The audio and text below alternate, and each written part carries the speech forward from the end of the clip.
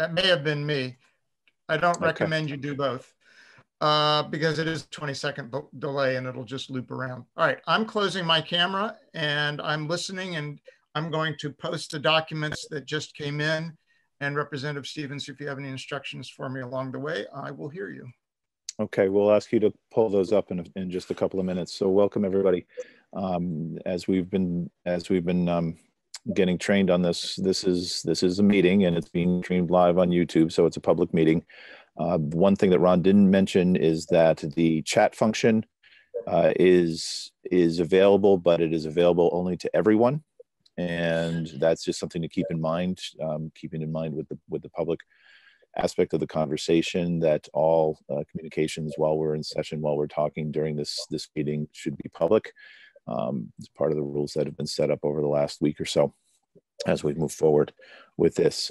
So this morning we're going to be talking about the committee bill that we started working on March 12th and March 13th. And this is our committee COVID response. We have with us listening in, first of all, Emily Long cannot make this meeting. She's in another meeting at the same time. The other witnesses that we've had here are including Damien and David Hall, as well as folks that I invited were Rick DeAngelis, Chris Donnelly, I see Jean Murray's on the call, as well as Wendy Morgan from Vermont Legal Aid and Angela Zakowski from the apartment owners. This is all information, especially relating to housing, that these folks have either chimed in on or will chime in on this particular piece of legislation. We will be meeting this morning and then again this afternoon. We are now allowed to vote on via this technology. We'll check with Ron to see exactly how that would work if and when we're ready to vote at any point today on this legislation. We'll have to deal with that with the clerk, with Mary, and try to figure out how we're going to make that work with our paperwork. So with that, I just wanted to have Damien and David chime in or start this conversation to discuss. And I'm not sure who's the best person first, but just to talk about what we had, perhaps what has already been covered by executive order, and where we need to go from here in order to make sure that what we dealt with, that we can move forward as reasonable legislation that'll help Vermonters over the next few months. So actually, Damien, I'll start with you, if that's okay. And I am unmuting you. Are you all set? I'm all set. Thank you. Thank you. And so Ron, if you could put up, would it be helpful, Damien, if Ron put up the document? I'm posting it right now. Yeah, so probably, well, there's a couple of things to talk about. One is the bill draft we had before we left the State House. And then the other is what passed in the Families First Coronavirus Act, which added federal sick time and leave legislation, because a big portion of our bill had dealt with sick time and leave. And then after that, I think it probably makes sense to transition to David, because all of the changes to the committee's work have come through in the housing area, which is David's focus. So just to maybe, Ron, if we could start with the draft that David sent this morning. Okay, so let's see if I can pull this off. Okay. That's not what I want. Share screen. Come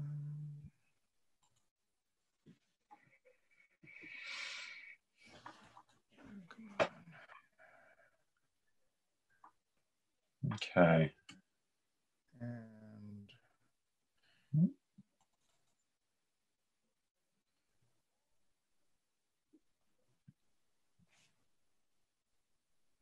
right, so I don't I just posted a document.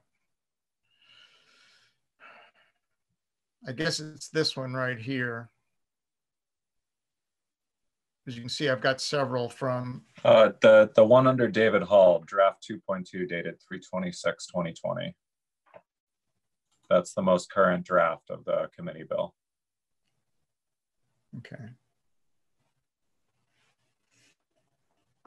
Now, can everyone see that? I'll just assume yes. Yeah, it's coming through clear on my screen, Ron, so I assume everyone can. What would you like for me to do? If you scroll down to the break between pages 2 and 3, that's where we'll start.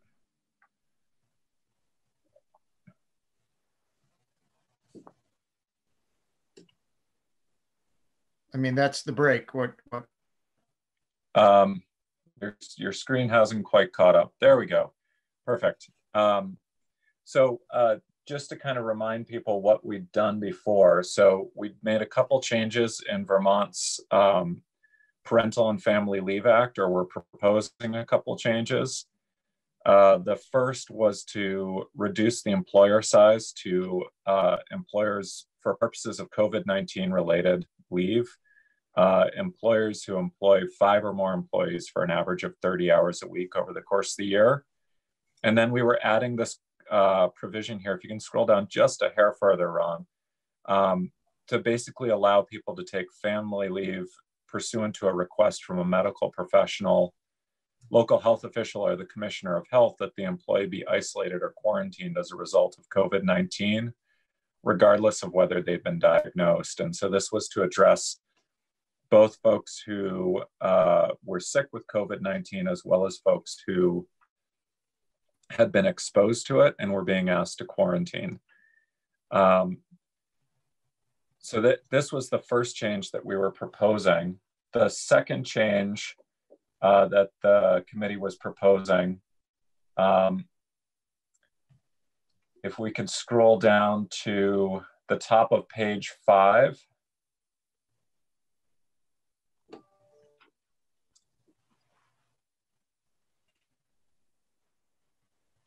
Was to allow employees to take, use their earned sick time for isolation or quarantine related to COVID-19, regardless of whether they've been diagnosed with COVID-19.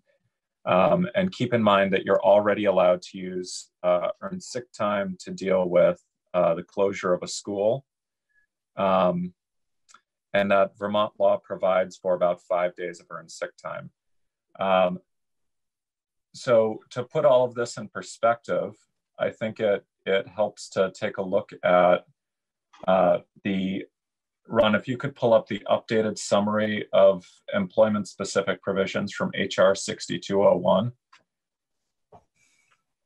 Okay. And I'll just go through the key takeaways for the committee.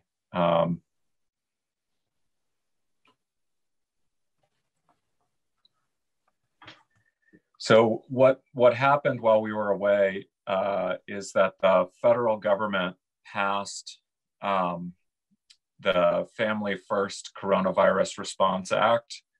And I may be getting that name a little wrong, but for our purposes, it did 2 things that were very important. It expanded FMLA, and it also expanded, it created a federal paid sick time law for the first time. Both of these are temporary expansions, and they have significant limitations. The FMLA expansion allows folks to take leave if their school or childcare is closed and the childcare provider is unavailable. It's really important to note, though, that it does not apply to any employers over 500 employees, which only makes up 0.2% of Vermont's private employers, but they employ almost 15% of the private sector employees in Vermont. The other piece is it potentially does not apply to employers with fewer than 50 employees if they can demonstrate an economic hardship that would affect the viability of their business as a going concern. It is not clear how the U.S. Secretary of Labor is going to construe that economic hardship exemption and how liberally those will be granted. But that potentially affects over 96% of Vermont's private employers, who employ about 52% of the private sector employees in Vermont.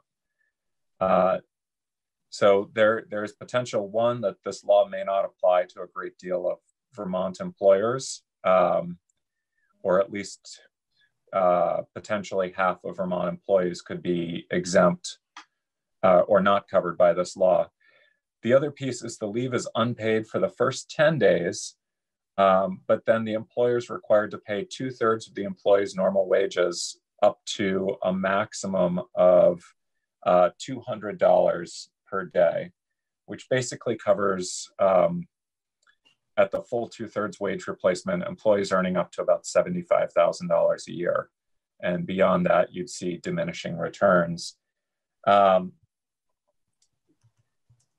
And then it also eases job protection requirements to something more similar to what we had in our in the paid sick leave bill that passed the legislature but was vetoed by the governor, where the employer is basically tried, if the employee's job is eliminated, they're not required to hold it open. They're just required to, if an equivalent job becomes available, offer that to the employee.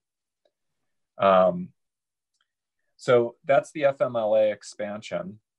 The other piece here, if we can scroll down to the bottom of the page, was the sick leave expansion for COVID-19.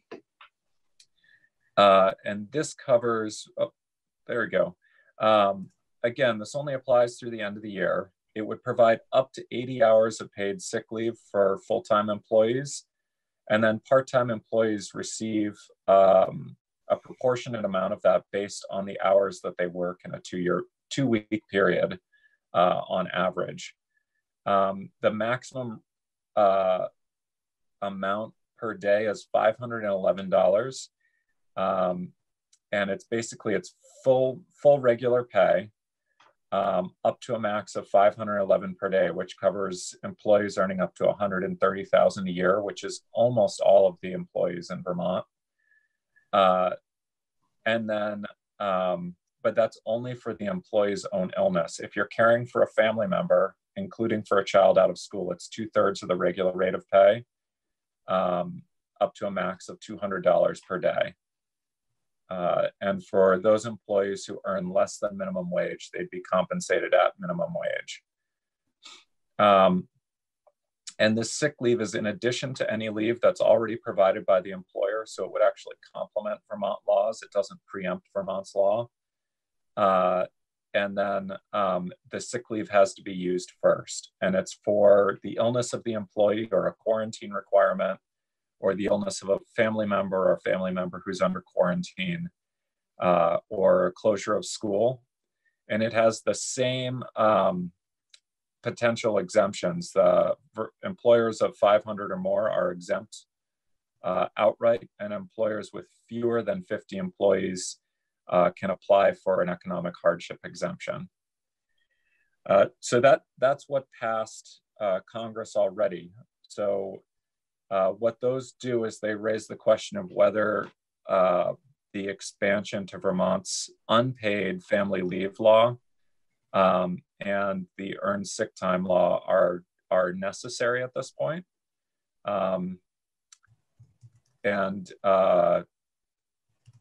So that's a policy question for you to consider moving forward, is whether you want to continue to address that.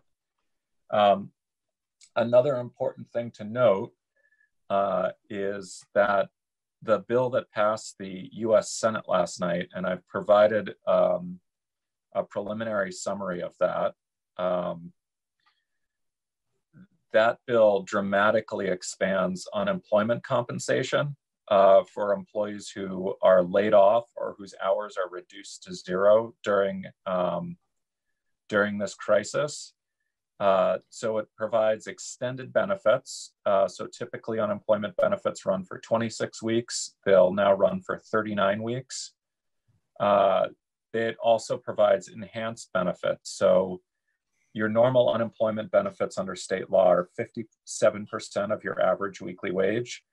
On top of that amount, the federal bill, assuming it passes the House on Friday, will provide an additional $600 per week to recipients of unemployment compensation. It also extends unemployment assistance to self-employed and independent contractors, sole proprietors, that sort of thing. In addition, it provides loan assistance to small businesses to help them meet payroll, utilities, rent, mortgage payments, that sort of thing during the crisis, and provides tax credits against payroll taxes for employers who keep their employees on during the crisis. And the tax credit is a 50% refundable tax credit on the first $10,000 of compensation, including the cost of healthcare benefits. The other piece here to keep in mind with the sick leave and family leave expansion is that employers are provided with a refundable tax credit against their quarterly business taxes for the amount of sick leave and paid leave paid out. There are concerns that have been expressed, as I understand it, about the delay in receiving that money back from the federal government.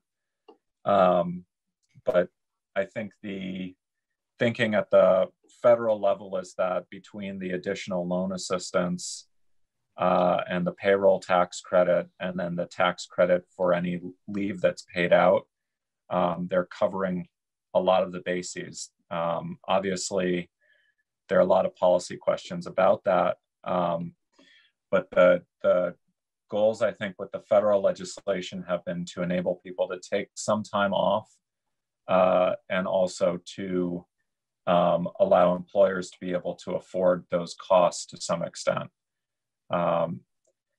So I'm happy to answer questions, but that kind of gives you a status update for where the draft legislation was, what the feds have done, and it leaves the question open for you about, as a policy matter, whether you want to continue looking into expanding the unpaid leave and the earned sick time. I know the Senate, before they were instructed to limit their bill to the unemployment insurance provisions that had been agreed on between the House and the Vermont Senate, they had briefly looked at expanding the unpaid leave to also cover school closures.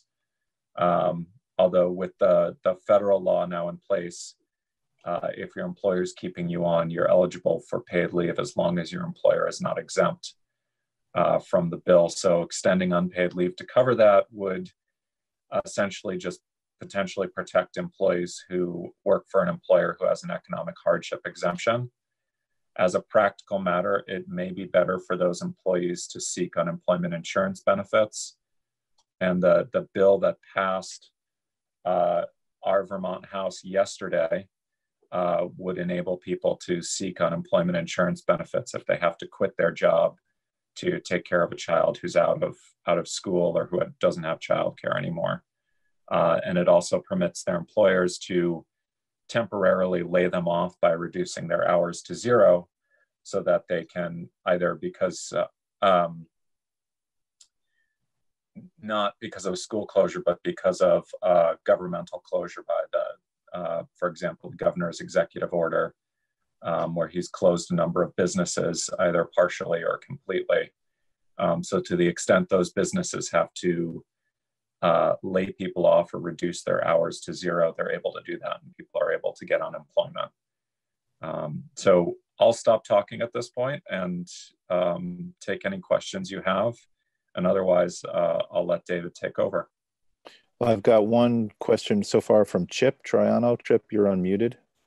Thanks. Damien, my question is, I've heard from a lot of folks on self-employed benefits. Under either the Vermont or the federal the federal accommodations on this, does that cover the carpenter who takes jobs as they come, or does it require for a self-employed individual to be a sole proprietorship? We know that.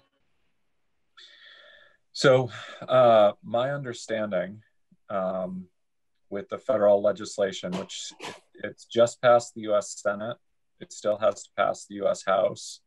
And then the president is expected to sign it. The House is expected to pass it on Friday. So presumably it will be law by the end of the weekend.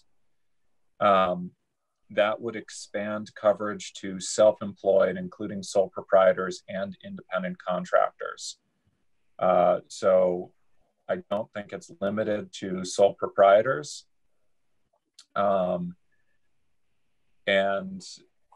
me just pull up my summary here.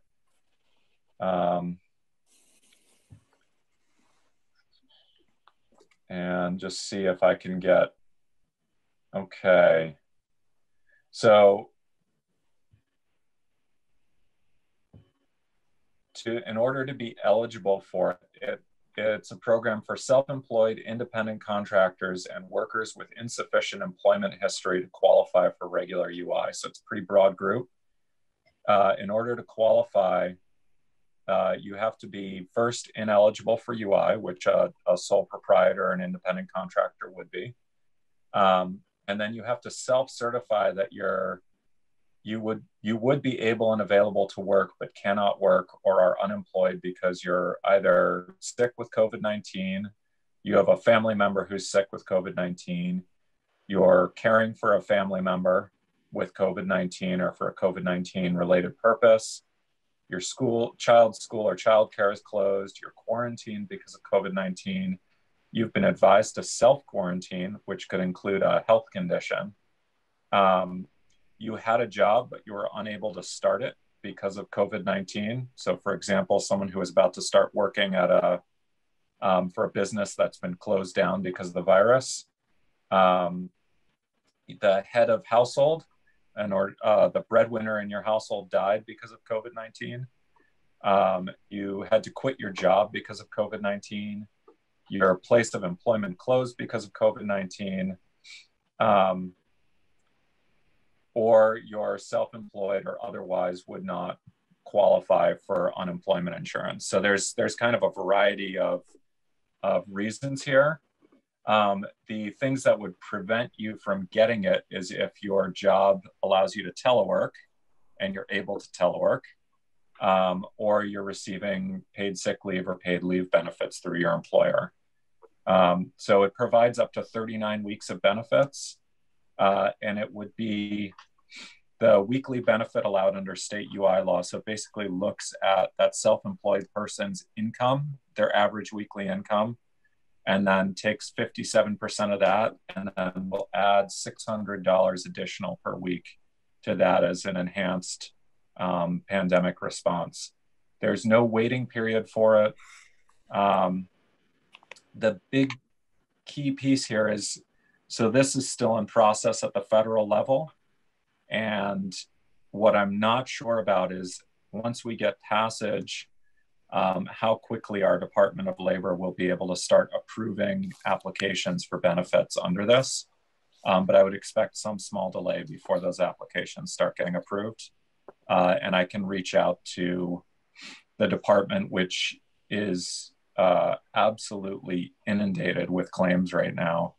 But they're doing their best to respond to our questions and see how quickly they expect that. But I would want to hold off on that until the federal package is finalized.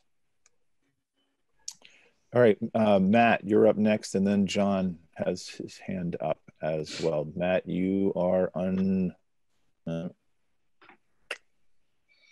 Got it. You are unmuted. Thank you. Hi, Dan. How are you? Good. How are you? Doing fine. Doing fine. So I have a couple of questions for you, and I think some of it was answered already in this, but just like clarity. So does the executive order from the governor meet the definition of quarantine under the federal bill? I had an employer So ask me that question. The executive order, The stay at home.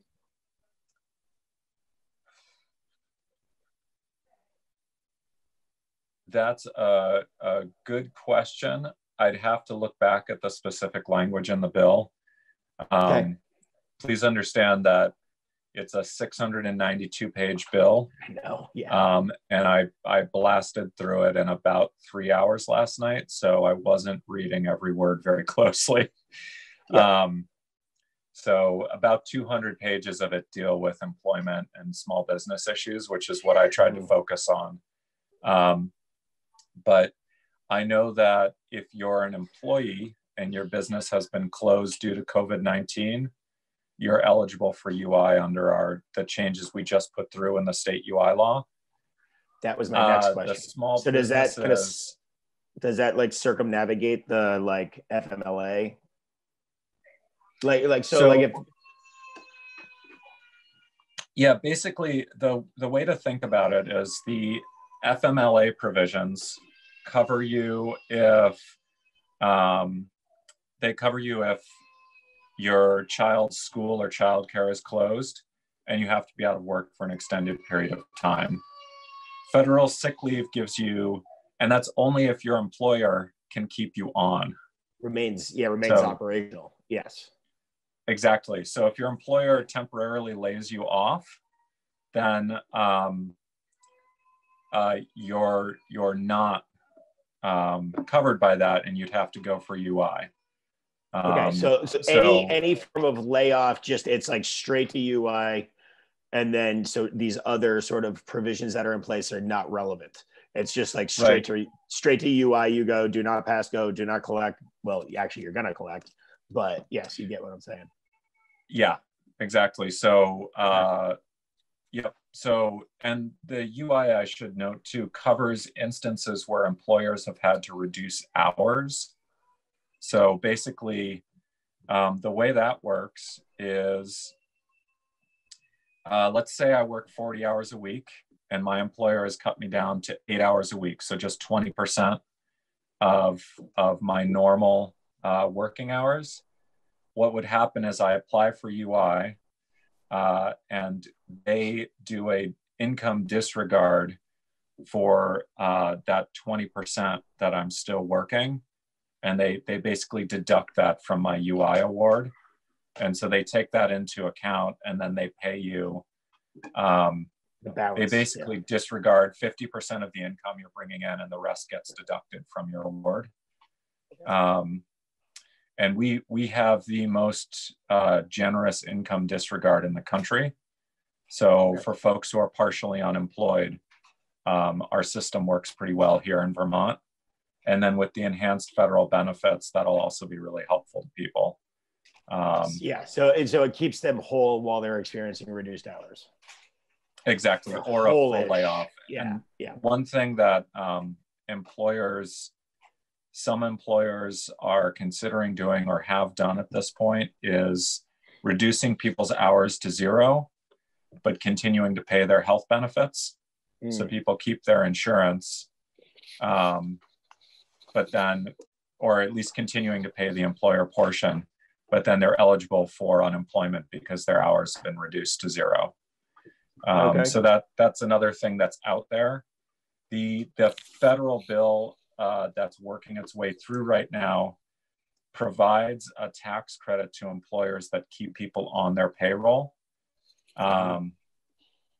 and encourages employers to keep people on their payroll and keep them working or at least paid as if they're working. I haven't had a chance yet to fully wrap my head around how all these pieces will work, but there are a number of options for employers depending on their situation. There are short-term small business loans that will be available. Yep. There are the tax credits, and the payroll tax is actually, it's a deferral for 2 years on the payroll tax amounts. So you pay, the first round is paid at the end of December 2021. The second round is paid at the end of December 2022. And this is all outlined in the 4-page preliminary summary I sent to you. So it's something you can kind of look through, but there are options for employers to try to keep people on.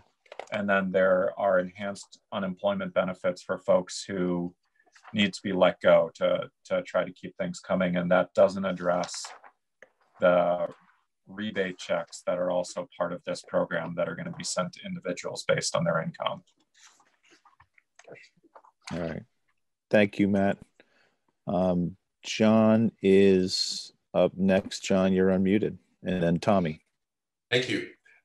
Damien, I'm trying to keep up with the distinctions. And so I want to make sure I understood that the federal bill is exempting employers with 50 or more, right? And our bill that we had proposed had parental family leave employing 10 or more, and the family leave employing 15 or more. So is there now a discrepancy between what our bill says and what the federal bill is going to be offering? And is that something we need to address in our committee? Or did I misunderstand? I think Thank you. You've zeroed in on the policy question here. So just to be clear, the federal bill, if you employ 500 or more employees, you are completely exempt. If you employ fewer than 50 employees, which is 96% of Vermont businesses, you are eligible to apply for an economic hardship exemption. So if it would jeopardize the viability of your business as a going concern is the federal language, and that's in the determination of the Secretary of Labor, and we don't yet know how that's going to be applied. But if that's the case, then you can apply for and potentially be granted an exemption from the requirements. What our law does is it covers unpaid family leave.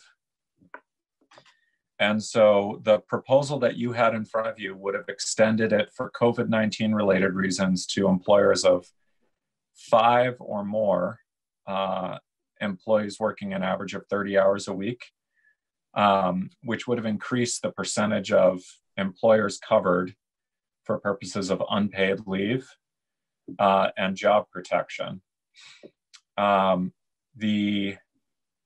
What our bill did not do is provide any sort of requirement that there be pay during that period.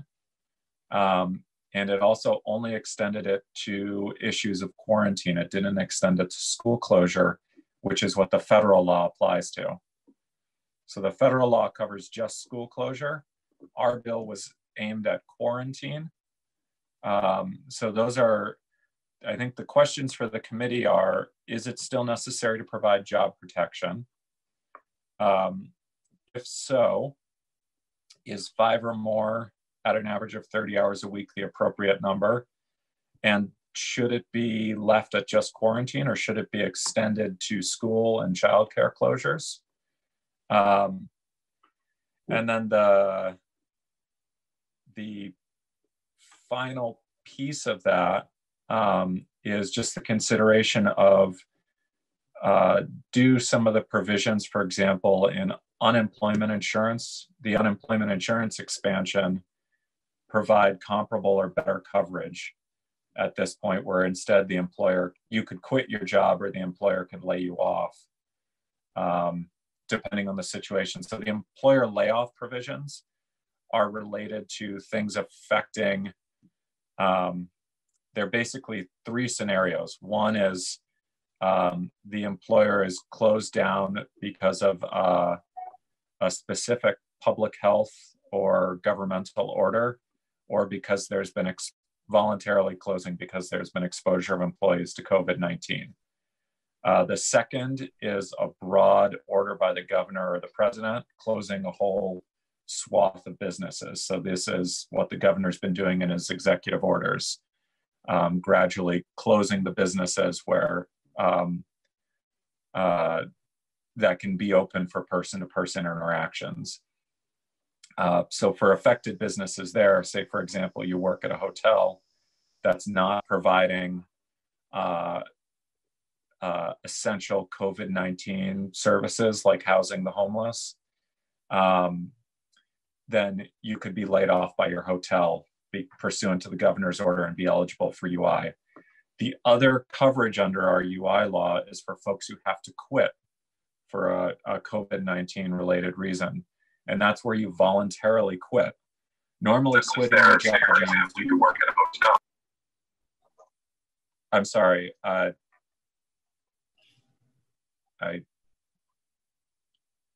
Is there an echo, or was someone trying to ask a question? There was someone came on with the YouTube delay in the background. That's been muted. Great. So the other option is normally you're not covered if you quit, but our expansion of the state's UI law allows you to quit for a variety of COVID-19 related reasons, including that your child is has their school or childcare closed. So assume you have the instance of you work for an employer that doesn't provide you with the paid leave. You could instead quit your job to take care of your child and receive unemployment insurance. So I know that may not make things much more clear, but the real question for you guys on the paid leave is, do you expand the basis that you can take it for? Do you expand the employers that it applies to? And is it necessary if there are other avenues where people might be able to receive pay if they aren't covered by the federal expansion? So let's just leave that right there. That's yeah. a good, that's a good policy discussion in a bit. John, are you all set? Yes, thank you.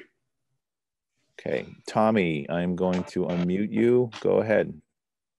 Yeah, thank you. I'm not totally clear on what might happen to those who are underemployed. So for example, let's say an employee whose normal work week is 30 hours and they're cut down to 20 or 15.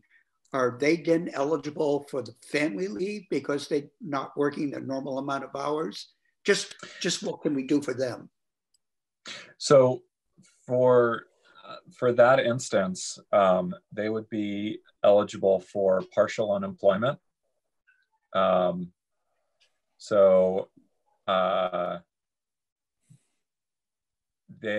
They would essentially be able to go to our unemployment office and apply for partial unemployment, where what they do is they take into account what their normal average work hours and wages are, and then look at the reduction, and they pay them a prorated amount based on that reduction.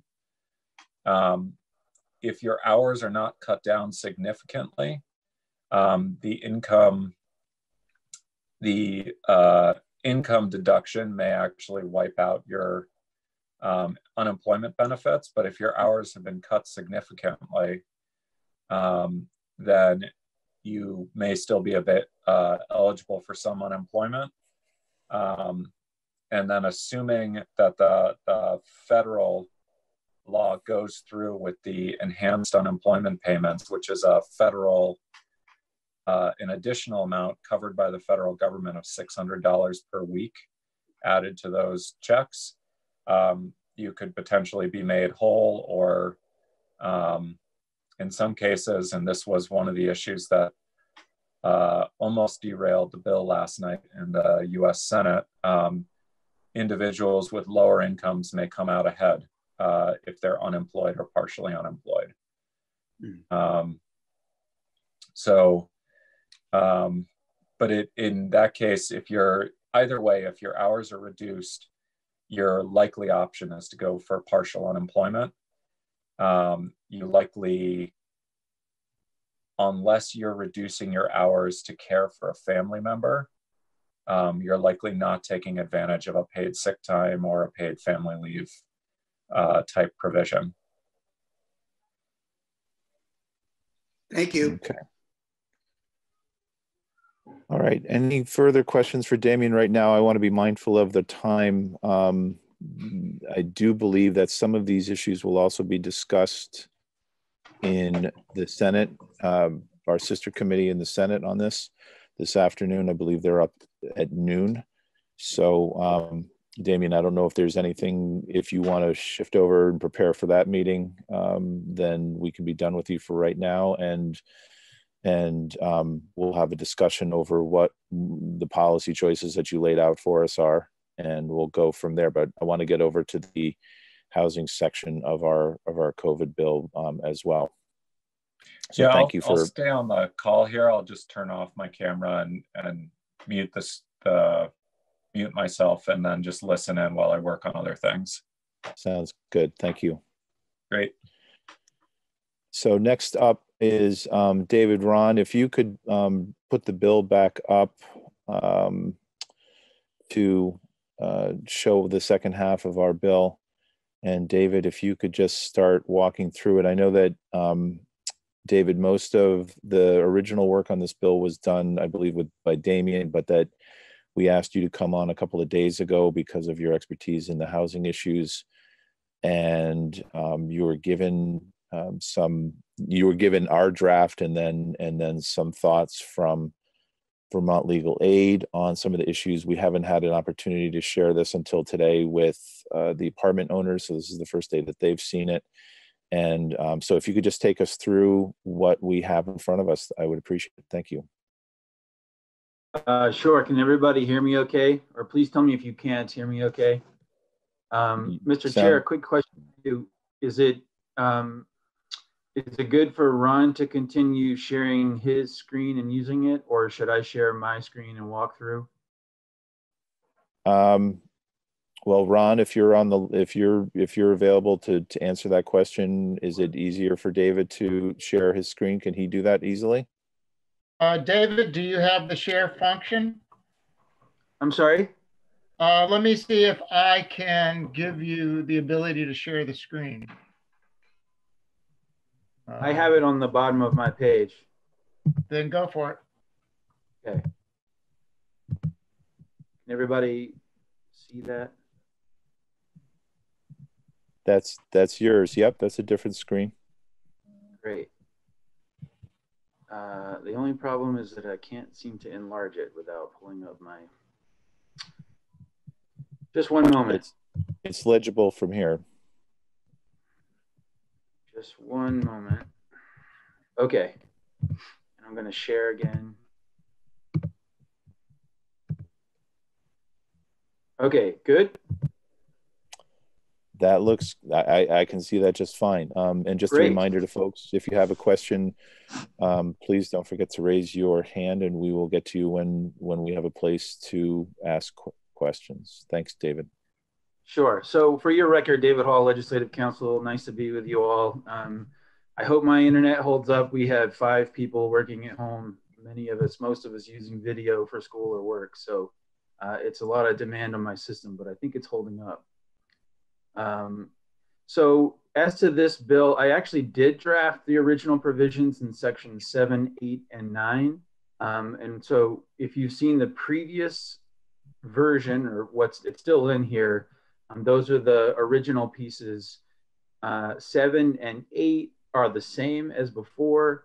I have preserved the original 9, and then there is a new section 9 based on a proposal by Vermont Legal Aid. So that's new as of last night and this morning. So I might have to lean on other people if there are questions that I can't answer. But other than that, I think we can go through 7, 8, and 9 if that's what you'd like me to do.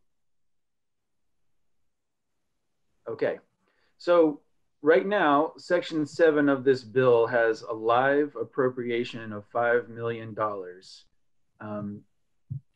That was a placeholder section. It's a placeholder number. I have no idea whether there will be actual money in this bill and how much. That is completely up to you. And I also leave it to you to coordinate whether the dollars flow in this vehicle or in some sort of budget vehicle.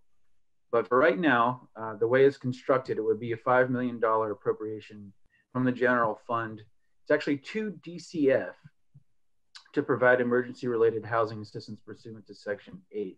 The reason that it is to DCF is because the way I've constructed Section 8 is to have DCF work in collaboration with DHCD and VHCB, other partners as necessary, to administer that funding. And I've based the administration of that funding completely on the Housing Opportunity Grant programs that are run through DCF as it is. So these subdivisions you're about to see in subsection A are all functions that they serve through those programs right now. And this would be additional funding for that approach.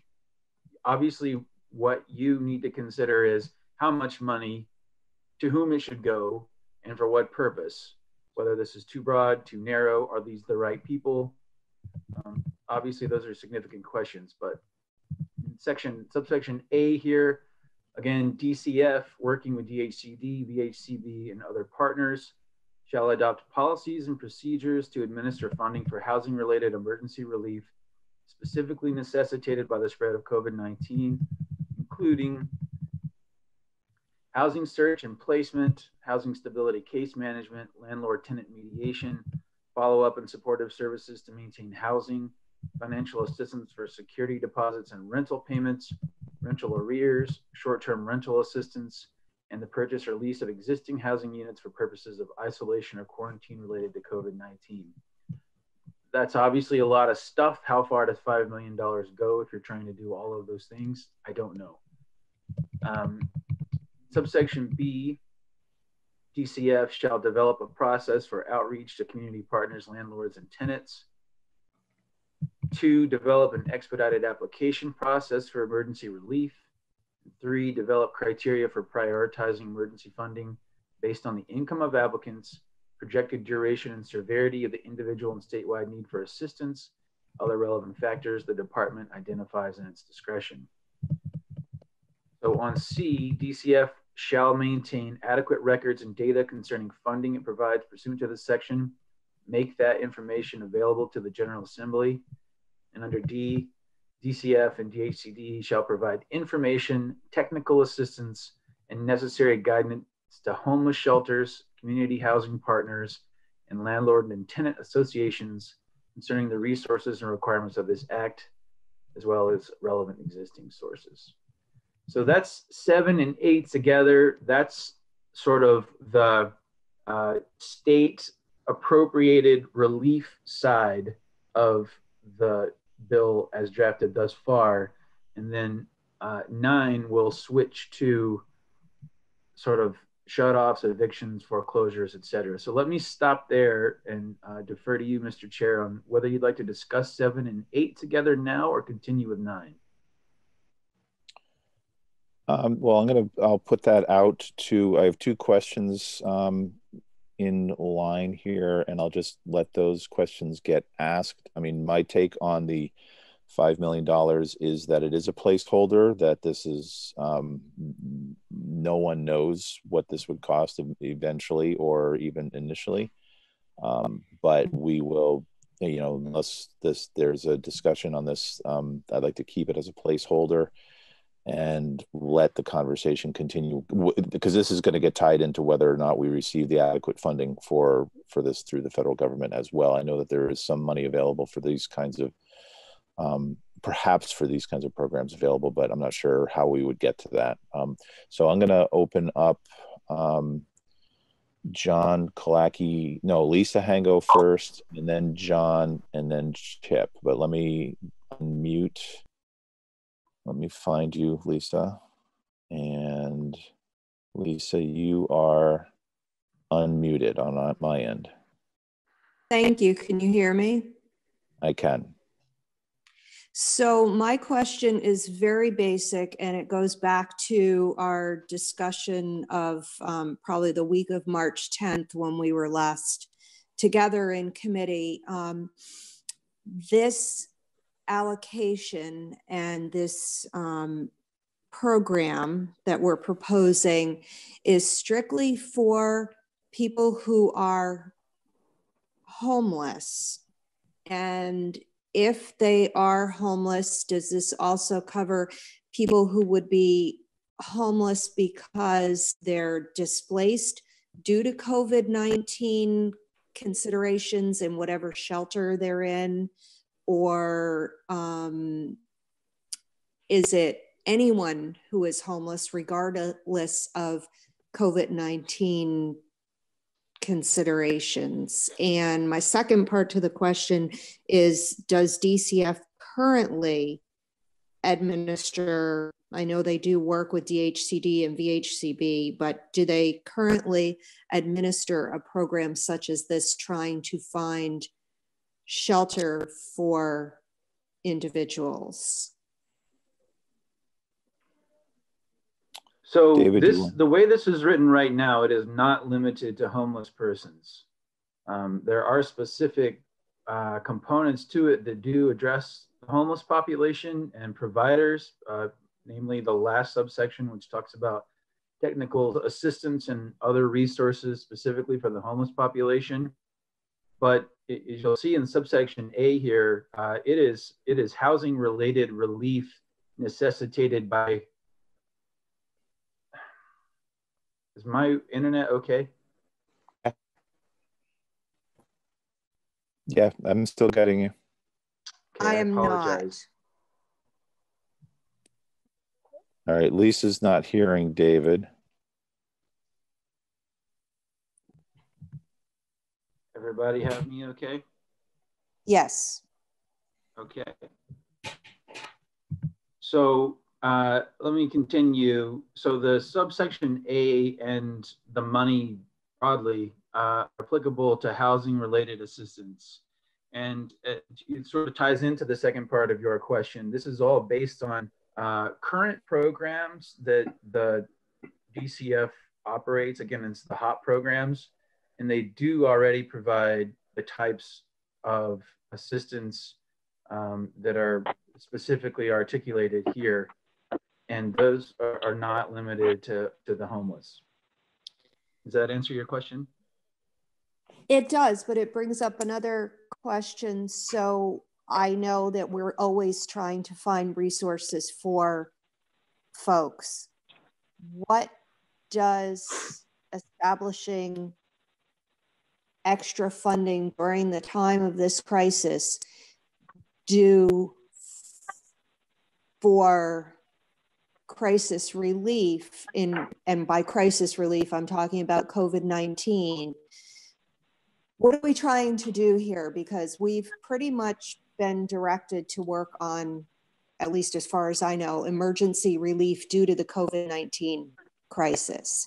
So to establish a program to help people find housing that is unrelated to the COVID-19 crisis, I'm not sure that that's what our mission is supposed to be now. And I know we're exploring various avenues, but I'm just not sure what road we're going down here. It sounds like we're going down a road that's a lot broader than just COVID-19 relief. Well, so in section 7, on the bottom of page 7, you'll see in line 20, the money is appropriated to provide emergency housing related assistance pursuant to section 8. So that's one tie-in to the emergency nature of this assistance. And then on the next page, on line 7, the directive is to adopt policies and procedures to administer funding for housing related emergency relief that is specifically necessitated by the spread of COVID-19. Okay, so that's all well and good. I guess I'm unclear what housing relief is needed due to the spread of COVID-19. If it's not particularly pertaining to homeless people, I can certainly understand the homeless situation where being in shelters with each other would necessitate more space needed. I'm not sure what people who are currently housed are experiencing for housing emergency situations that would necessitate extra funds being allocated for that? Because I know we're also talking about moratoriums on evictions and arrearages, help with arrearages. So not quite certain where the rest of that is going to go to the general population who are already housed. And we're power from advocates who have been working on this and to address those exact issues. I mean, I think the question is when people don't have income or when people are going to miss payments, are they going to get evicted or in legal language ejected? So I think we'll hear that in a little bit. Lisa, if you can just hold on and after we do these next two questions, and then Dave will go through the rest of the bill, and then we'll see where that sugars off, if that's okay. Thank you. Okay, next I have John. John, I got to scroll down and find you. John Kalaki is unmuted. Yes, thank you very much, David. Thank you for this. A question I have with all this is, I think like all of us, we've been listening into daily meetings with commissioners, and everybody is so full out trying to respond to this. I hope that we're not making this more complicated by put aside a $5 billion and then we ask these departments to create all these new processes when I think they're all working so hard to be responsive. So I would just say that, like in the Department of Children and Families, shall develop a process for the community partners, develop an expedited application process. I think the departments are already trying to do that. And I wonder if in this situation, if we just, if it's 5 million or whatever, that we allow this and we have the parameters and let the departments decide how best to put those dollars in play, those additional dollars in play, because it is a crisis. And I think we should make it simpler and not give more work to the different departments, because I think this could slow things down instead of expedite things. That's all I have to say. Great, thank you, John. There is a phone call that just came on, someone whose phone number ends 4477. Are you on the line? Yes, it's Mary Howard. My iPad for some reason died, so okay. But it great. is charging, so I am listening. Okay, great. Thanks, Mary. I'm going to mute you then. Chip Triano has his hand up, and Chip, you are unmuted. But thanks, Tom. I think I wanted to address some of what Lisa and John both said.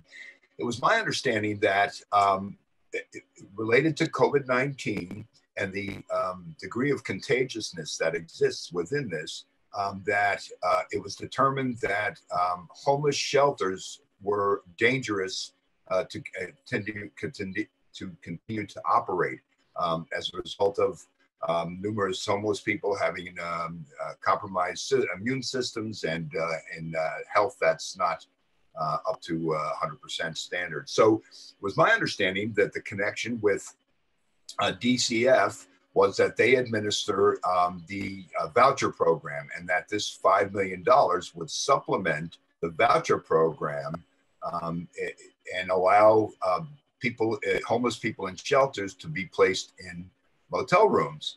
Now, my understanding is that is already happening in some locations. When I spoke with the Econo Lodge, where I stay generally, last week to make sure they understood that I wasn't coming back, they related to me that a number of homeless people had been placed there in rooms. Now, there are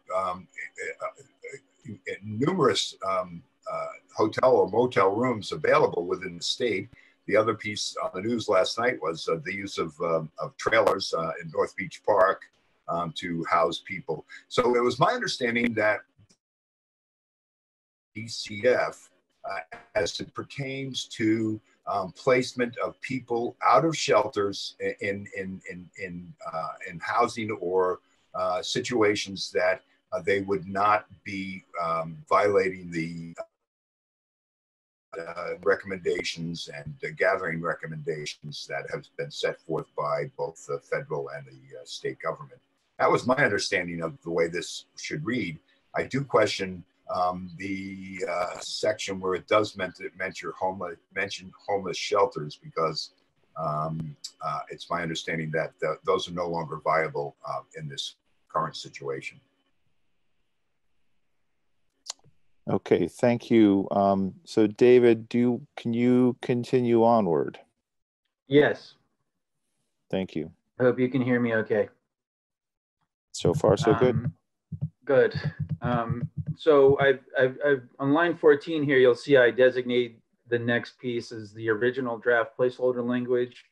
So an A here, notwithstanding any provision of the law to the contrary, provisions apply to the duration of any state of emergency declared by the governor until 60 days after the governor terminates state of emergency, and applies to any individual who is unable to work due to his or her own illness, illness of a member of his or her household, isolation required by his or her employer, isolation required by state or local government authorities, or isolation required by his or her primary care provider or other health official.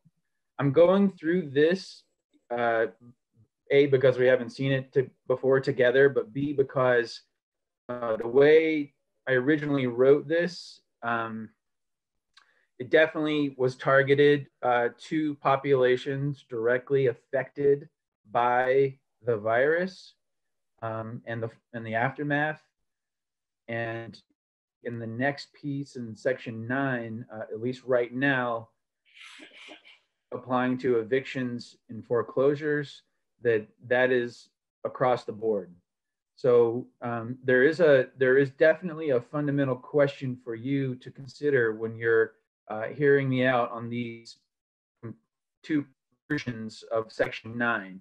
And that fundamental question is, do you want to try to limit whatever you're doing somehow just the people who are affected by the virus? And if so, how are you going to demonstrate that? How's that going to play out? Versus, do you want to go across the board? Okay, so keep that in mind. You'll see in B here, if a tenant of a residential dwelling unit notifies the landlord that the tenant is unable to continue making timely payments under a residential rental agreement, the landlord shall not issue a notice of termination of tenancy for non-payment of rent or commence an action of ejectment pursuant to 12 VSA chapter 169 for non-payment of rent until 60 days after the government state of emergency. Okay, so that's just that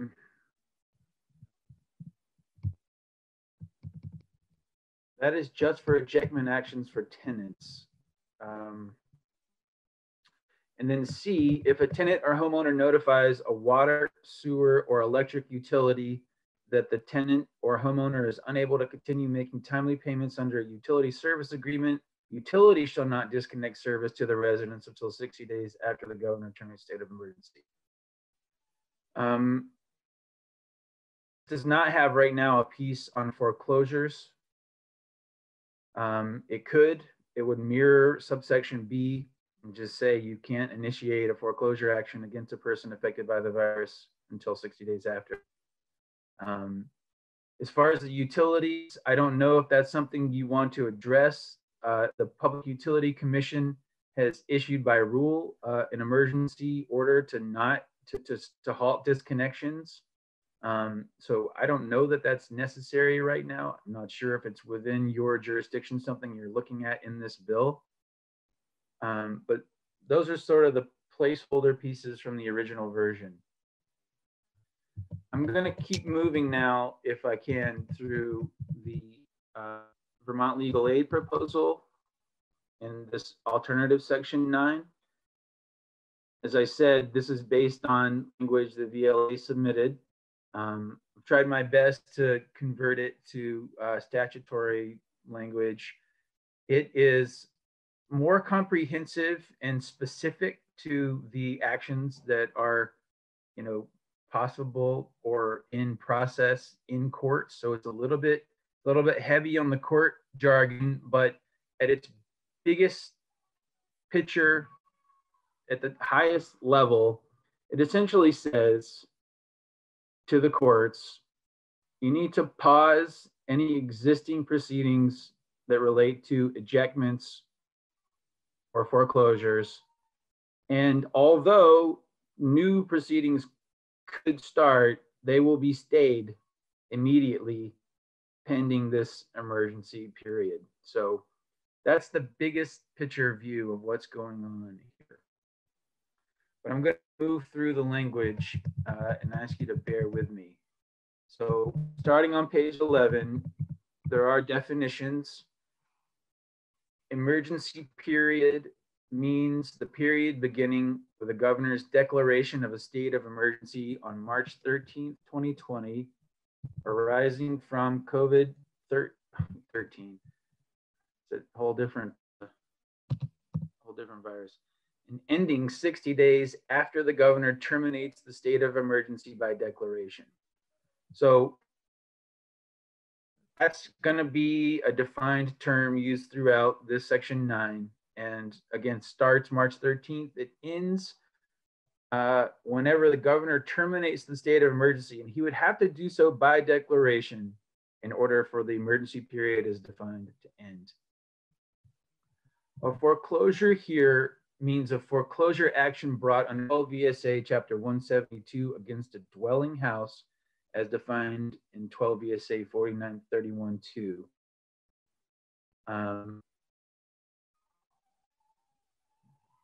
I'll go to B, duties. This section does not relieve a tenant of the obligation to pay rent pursuant to 9 VSA 4455 or relieve a borrower under a residential loan agreement of the obligation to make timely payments pursuant to the terms of the loan agreement. So I want to flag something here between A and B, and that is the issue of commercial leases. So as you probably know, we have a chapter that specifically deals with landlord-tenant law, residential rental agreements, 9 VSA chapter 137.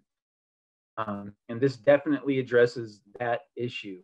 We do not have a comparable chapter that sets up essentially minimum protections or standards for commercial leases in the same way. Obviously, for somebody's housing, the legislature, the state has made policy choices that there are going to be certain minimum provisions to protect tenants and landlords.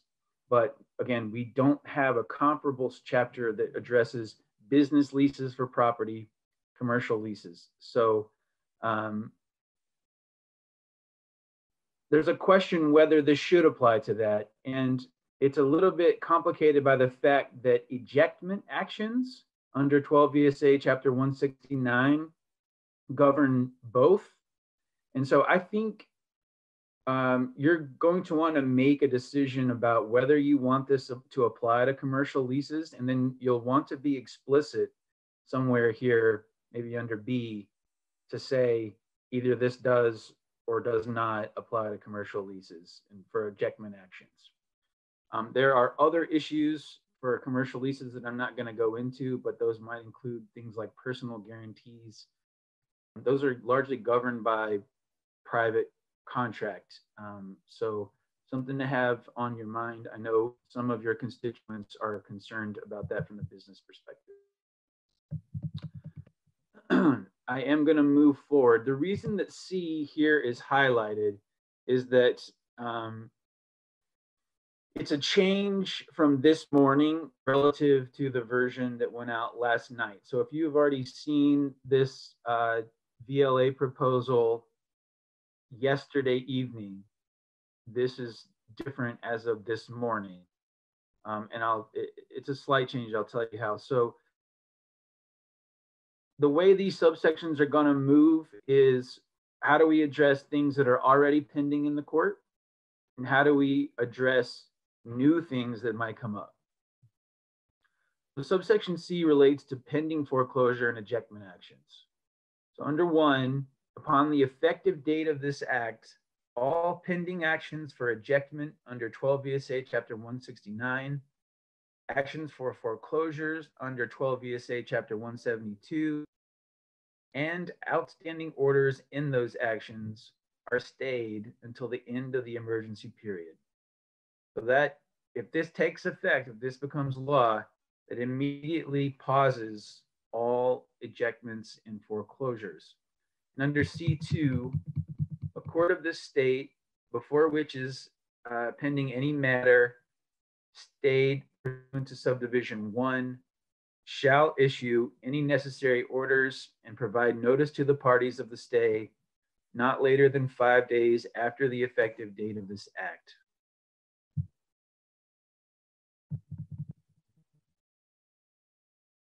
Under D, this relates to new foreclosure and ejectment actions. So during the emergency period, a landlord, and this is a residential landlord, may commence an ejectment action pursuant to 9 VSA Chapter 137 and 12 VSA Chapter 169. So that means you'd have to follow the normal law for ejectment, whatever basis it is, whether it's non-payment of rent or other reason, you'd still have to comply with underlying law. And a residential mortgage lender may commence a foreclosure action pursuant to 12 VSA Chapter 172 only by filing an action with the civil division of the Superior Court and not by service pursuant to Vermont Rule of Civil Procedure 3. And then under 2, the court shall stay the action as of the date of filing until the end of the emergency period. So in plain English, what that means is you can still start a case if you follow the law as it stands. You can only start the case by filing it with the court. You can't just send the paperwork to the tenant or to the borrower. And as soon as you file it, the court will stay the action immediately. So it will be suspended before the court. It's not going to move forward. That's what's going on here in G. Mr. Chair, I'm just going to keep going unless you want to pause at these subsections. I think what's left, I just want to, if you only have a little bit left, then let's just finish the walkthrough before we get to specific questions. Okay, I'm going to keep going then. Thank you. So in subsection E, this relates to writs of possession that are not yet issued. So during the emergency period, a court shall not issue a writ of possession, one, in an ejectment action, either pursuant to 12 VSA 4853-8H because a tenant failed to pay rent into court, or pursuant to 12 VSA 4854, the court has entered judgment in favor of the plaintiff but did not issue a writ of possession with a judgment. So that's ejectments. And then for 2, in a strict foreclosure action pursuant to 12 VSA 4941E because the property is not redeemed, or 3, in an action for foreclosure by judicial sale pursuant to 12 VSA 4946D upon expiration of the period of redemption. That is a lot of hardcore legalese. I understand. Let me say it back to you in plain English. So remember that the writ of possession is what happens when a court has decided that the owner or landlord of the property has the legal right to possess the property again. While you're a tenant, while you're a borrower, you have the legal right to the exclusion of all others to enjoy the property, right? The landlord can't just come in and come out. The right to quiet enjoyment plus underlying statutory law says if you're the tenant under a lease agreement, or if you're the borrower under a loan agreement and you own the property, you have the exclusive right to use that. When you breach your agreement, whether it's your lease or your mortgage agreement, the landlord or the lender are going to sue you. And part of what they want is to have the right to possess the property again. So that is what the writ of possession is. It's when the court has judged that the landlord has the right to come back onto the property and take possession. And they issue this writ, and that's an old archaic term to just basically say a piece of paper that goes to a sheriff or a constable, and they bring it to you and they say, a court has decided that the landlord gets this property back and has the right to possess it, and you have to leave. So subsection E here says, whether it's an ejectment, it's a foreclosure, for whatever reason, and the reasons are here, the court is not going to issue one of those writs of possession during the emergency period. In E1A, the reference, because a tenant failed to pay rent into court, that's one of the bases that you might get a writ of possession. We have this section of law 4853A that would require, in some cases, a tenant to pay rent into court. If they fail to do so, then basically the court will issue the writ of possession and say, you didn't pay rent into court, I'm putting the landlord back into possession. Under E1B, this is written because sometimes the writ of possession is issued at the same time that the judgment is entered. So if there's already been a judgment, there may have already been a writ. So this would not be a writ not yet issued, because that would already have been issued with a judgment. So in those cases where the writ of possession is not issued at the same time as the judgment, if there's a delay for some reason, that's where this would come in and say, even though you did your judgment, if you didn't issue the writ at that same time, you're not going to issue it now. Okay. In 2 and 3, these are the foreclosure provisions, but they work the same way for purposes of this. After the court has ruled in the foreclosure action, then there is a period of redemption for property. And once that period runs, and if the tenant or the borrower failed to redeem the property, so to pay back all of the owed amounts and costs and fees and interest and all kinds of stuff, at that point, they've lost the chance to redeem the property. The court will issue a writ of possession. That's what's going on in E. I hope that helps. So F, similar situation here. What happens if that writ has already been issued? So we've already gone to that point, but now this bill is going to pass, and might be some writs floating out there in the world. So under F, during the emergency period, following a judgment in an ejection action or a foreclosure action, here in 1, if the defendant was served a writ of possession not more than 60 days prior to the effective date of the act, then under A, the defendant is not required to surrender possession until the end of the emergency period, and the sheriff or constable who served the writ shall provide written notice of the delay to the defendant. Under 2, if a writ of possession was issued by the court but not yet served, the sheriff or constable shall not serve the writ and shall return it to the plaintiff. And 3, the directive here that the courts and legal aid shall coordinate to ensure the defendants in ejectment actions receive notice of the delayed effect.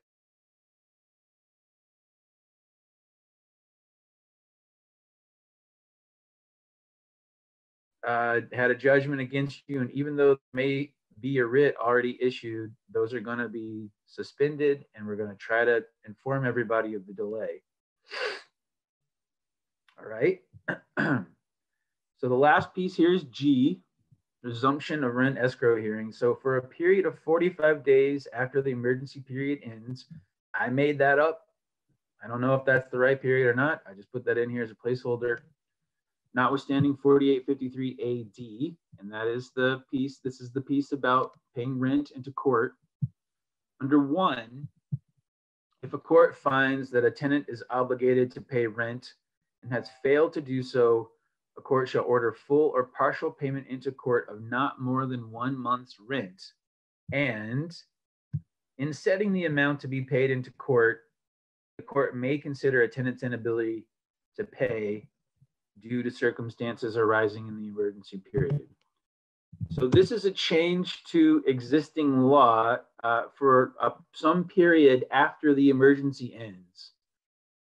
Right now, the law says if you're going to pay rent in the court is going to require you to pay all of it And that's a lot, right? That's everything that's accruing over time. And that could have been 6 months or 9 months. Who knows how long this is going to last.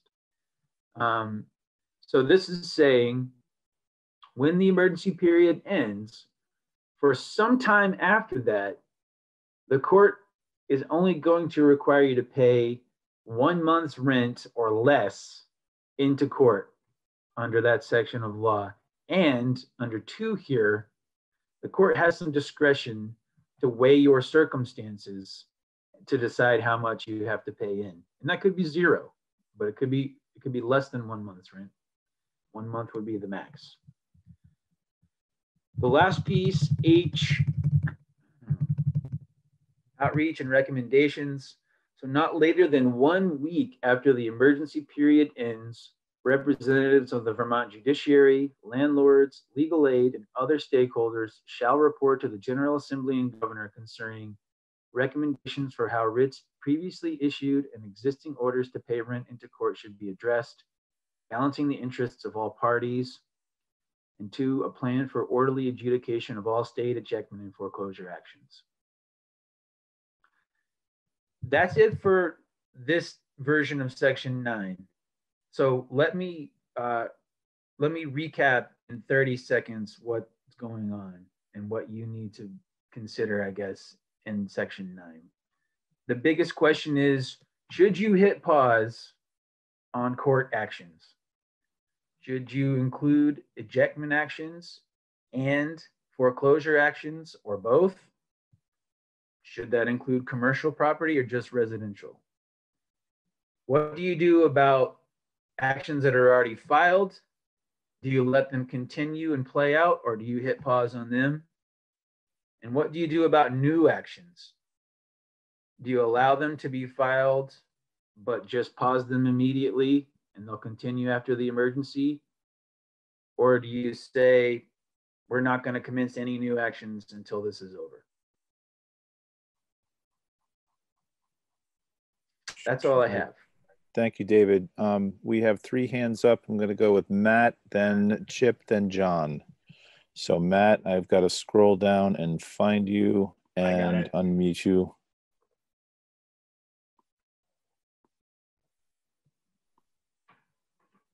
All right, I'm good. Yep. Can you? All right. So this is an idea that I've floated by Congressman Welch to look at the federal level around commercial and residential leases and mortgages, and spoke to a couple of other people about. So what is, and this is a little out of the box, but what if we suspended all residential and commercial mortgage payments due for 90 days? Like just pushed out the due date, 90 days, extend the life of the commercial and residential mortgages, 90 days. Nobody has to pay anything, like hard stop.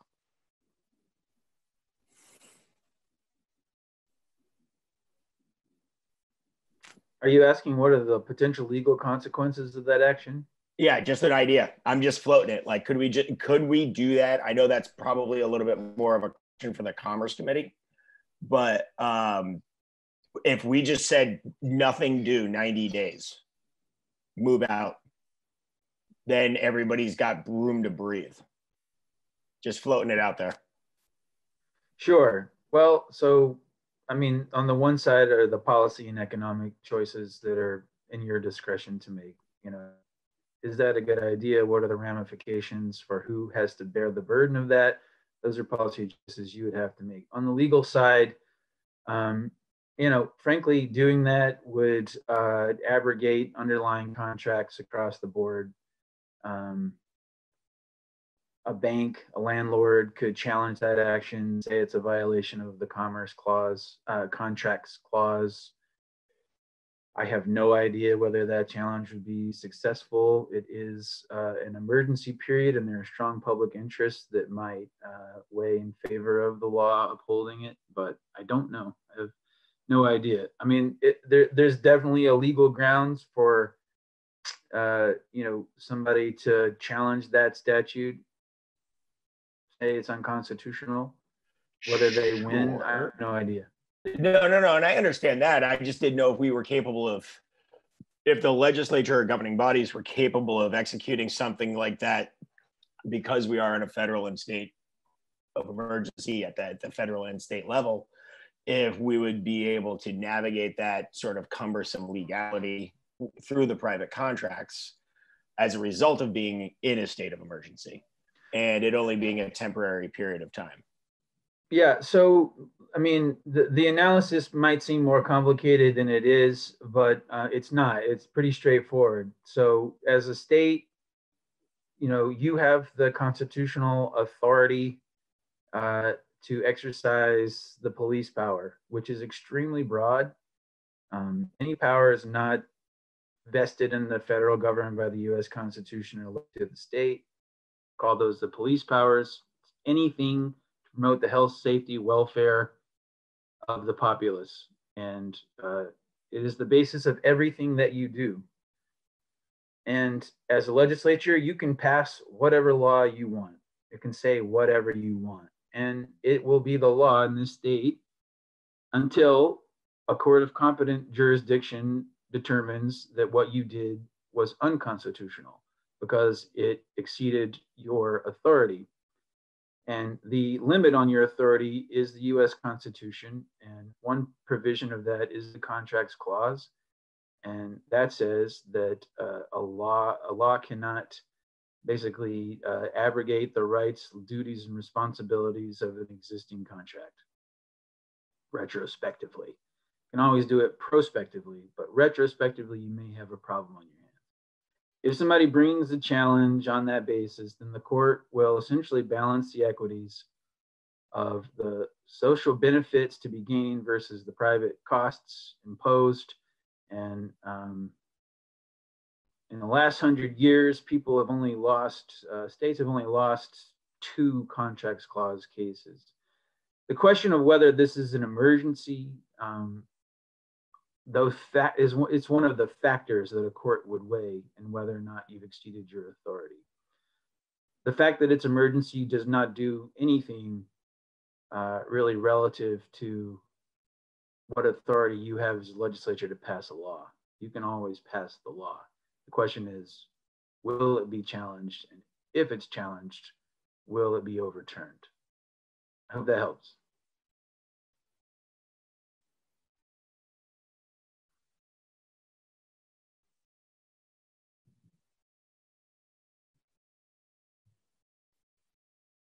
Chip, you're up.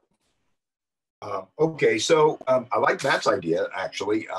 It might be worth some more conversation on it, but I'm looking at page 10 in the eligibility requirement or the eligibility sites due to illness or the rest are all isolation. And I guess my question is that from what I've been hearing in communities and around the state is that one of the major concerns regarding payment of rent is being employed and not having any income. So I guess my question is, should we be including, you just went by it, David, it's go the other way a little bit, page 10.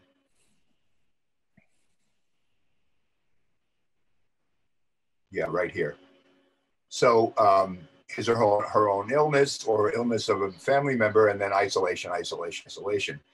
So I'm wondering if we should not add lack of ability to pay rent as a result of loss of wages or being unemployed or something of that nature. I guess that's for conversation.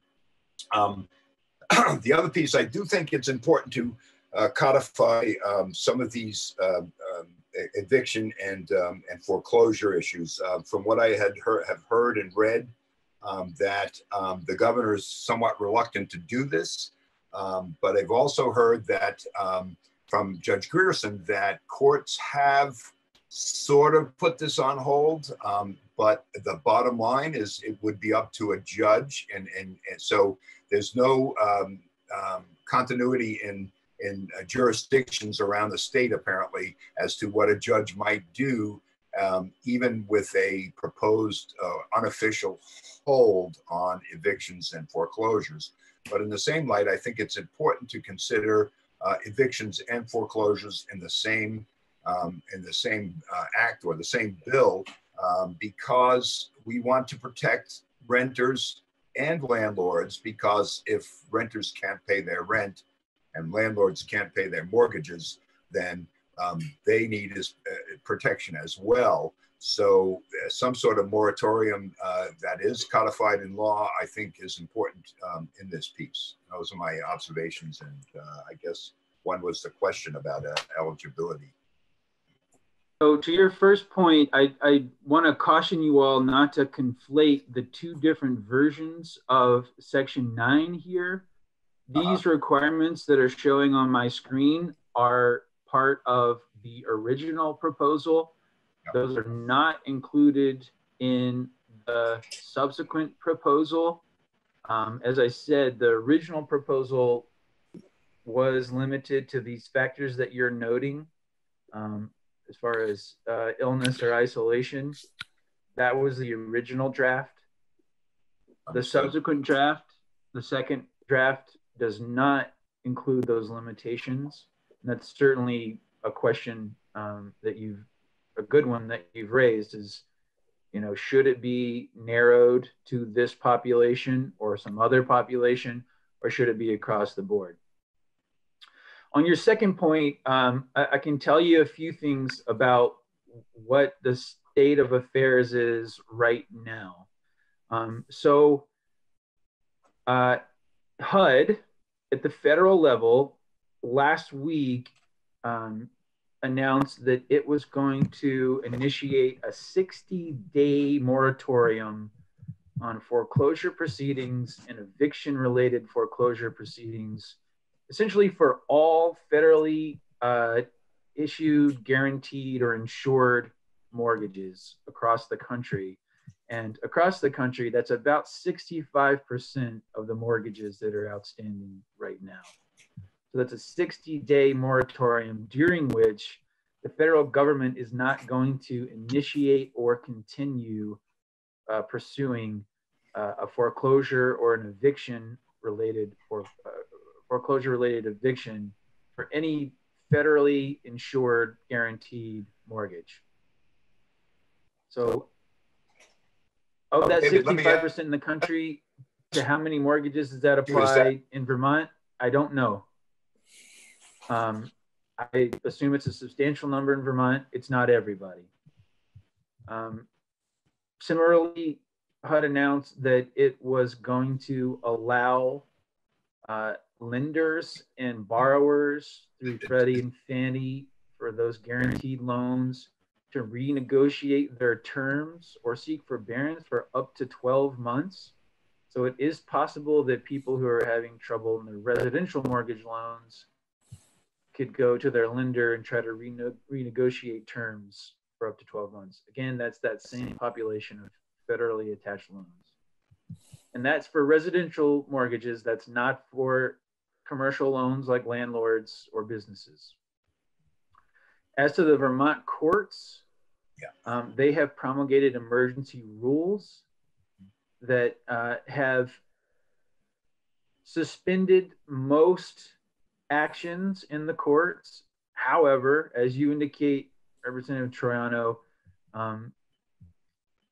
landlord-tenant proceedings are not necessarily suspended. Some of them are carved out from what's considered to be an emergency. And it is, as you said, in the discretion of the judge what constitutes an emergency, whether a landlord-tenant eviction action or other action needs to be taken up or not. It is not an across-the-board pause on landlord-tenant actions in the Vermont courts at this time. Okay, I want to be mindful of the time here. First, I have a question before I get to you. I see that your hand is raised. Ron, are you still on the line? I'm here. So what is our schedule for the next half of the day in terms of this and using Zoom for a meeting? We are scheduled from 12:30 to 2:30. This meeting was scheduled to end at 11:30 and then resume again at 12:30. Okay. I don't. But I don't know that we're infringing on anyone else's Zoom time. I mean, right. So, so John, if I could ask you to hold off on your question till we start up again at 12:30. The one, and Angela, if you are still on the line, I just want to know if you have anything. I've got to find you on the list, and I just wanted to know whether or not you had anything to share with us right now, or if you want to wait until later on this afternoon. But you're unmuted. Right. Thank you, Representative Stevens. This is Angela from the Lands Assistant. Can everybody hear me all right? It's fuzzy, but keep trying. Okay. Is the plan to take this up again this afternoon? I think we'll continue this conversation. We're also going to share the time in this afternoon to talk about alcohol stuff. We're not going to be able to vote on this today. There's way too much in it. So I think that the idea is to, is to be able to hear from folks like you, or and then also to get a feedback from people who have been out in the world in terms of the homeless stuff, to be able to share some of their thoughts. But yeah, we'll be taking this up at 12:30 if you wanted to come back later. I think I'm like some of the other folks on this call have some time already booked in Senate for some of these same issues. Having had a chance to review at least the legal aid proposal, it actually provides a pretty comprehensive approach to the situation. I would have some requested changes or perhaps some clarifications, and I'm happy to provide those to the committee in writing if that's easier at this point.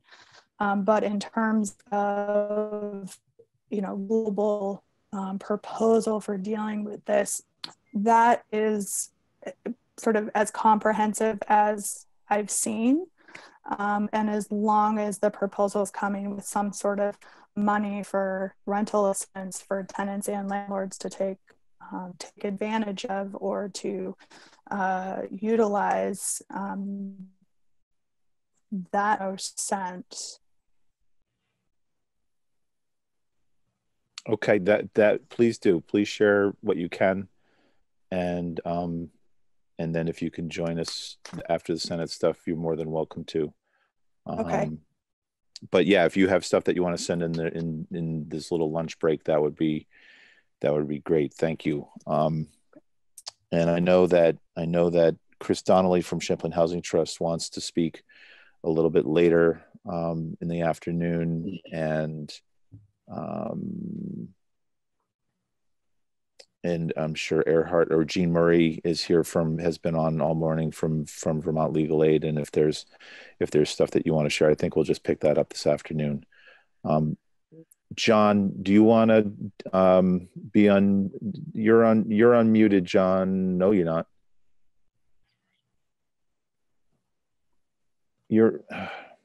Chair, thank you. You're all set for now? Yeah, thanks. Okay, so everybody, I think let's just take a break now and come back at 12:30. Same process if you can remember it. Who was that? It was David. Hi, David. So Senate Economic Development is scheduled to take up landlord-tenant issues, evictions, foreclosures from 12 till 1:15 today. Okay, I thought they were working on paid family leave issues. Okay, if you could just inform them that we're working on the same things, and you're more than welcome to share the language that you prepared for us. That's fine. I mean, that's where we are, and then come back later and we'll have a conversation about what we worked on, what we heard this morning, and then we'll wait to hear back from you at some point either this afternoon or the next time we meet about what the Senate was working on. And we certainly have more stuff to work on this afternoon as well. All right.